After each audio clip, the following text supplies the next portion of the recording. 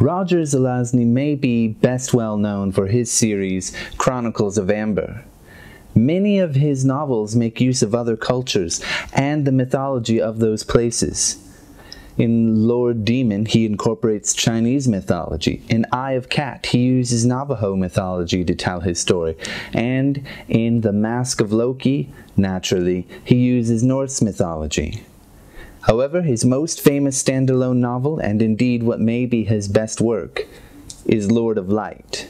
And if I had to pin down exactly what Lord of Light is, I'd have to say space Hinduism. This novel masterfully blends science fiction, fantasy, and mythology to show the strengths of speculative fiction. With sparse prose and a number of mind-boggling ideas, with a hint of Orientalism, this masterpiece of science fiction fantasy has become one of my favorite books of all time. So what is it? Well, Lord of Light is a novel that was published in 1967, winning a Hugo Award in the following year, one of more than a handful for the up-and-coming author of the time, through Doubleday. It was published, and it's about gods, Hindu gods in particular, but really about men, because they weren't always gods.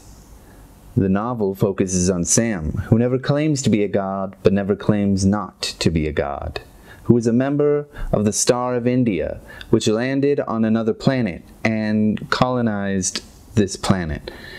To survive the harsh environment, the members of the Star of India used chemicals and electronic treatments to enhance their aspects, which made them more powerful and gave them attributes, whatever that's supposed to mean, which are an extension of their strength and will, I suppose.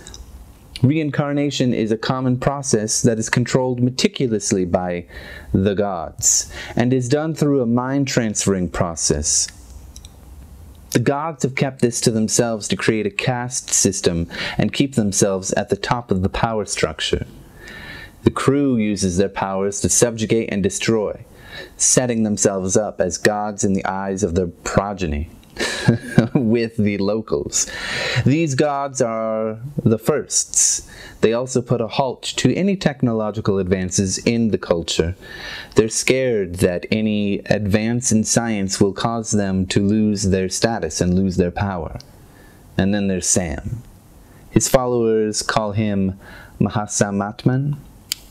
I hope I said it right, though he prefers to drop the Maha and the Atman, both of which are terms with significant meaning in Hindu culture. He's a big troublemaker and an absolute delight. He becomes intolerant of the ways in which the gods control everything and introduces space Buddhism to logjam the whole system. He revolts against this system and takes down all the gods he can in the process. He doesn't want regular common folk to be stuck with diseased bodies or forced to be put into the bodies of animals, as is the current way, but instead for everyone to have access to what the gods have. In some respects, it is a retelling of how Buddhism sprang off of Hinduism, the oldest religion in the world, with rich characters fulfilling different roles of Hindu gods such as Vishnu, Ganesha, Shiva, and more. This novel, this reading experience is unlike any other. The dialogue moves the story so effortlessly and enriches each character's inner life so well that you hardly realize the way that time passes in the novel, which is back and forth and all around, jumping around from moment to moment. The character of Sam is always in some kind of trouble, whether he's possessed by a demon or taking on the whole pantheon. His efforts are always going to excite new and old readers. One powerful piece of dialogue comes at the end of the first chapter, which comes somewhere in the middle of the story, and it states, "It is difficult to stir rebellion among those whom all things are good. There is no room for evil in their minds, despite the fact that they suffer it constantly. the slave upon the rack who knows he will be born again, perhaps as a fat merchant, if he suffers willingly. His outlook is not the same as that of a man with but one life to live.